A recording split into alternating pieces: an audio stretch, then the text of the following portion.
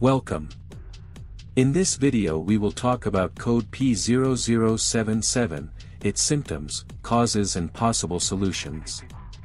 The P0077 trouble code indicates a high voltage issue within the intake valve control solenoid circuit of bank 1. This code typically points to issues with the control solenoid responsible for managing the intake valve, affecting the engine's performance. Code symptoms P0077. 1. Decreased engine performance.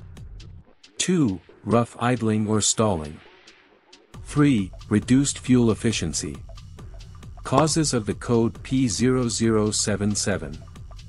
1. Faulty intake valve control solenoid. 2. High voltage within the solenoid circuit.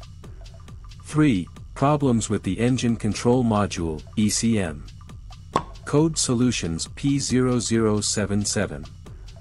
1. Inspect and replace the intake valve control solenoid if it is faulty.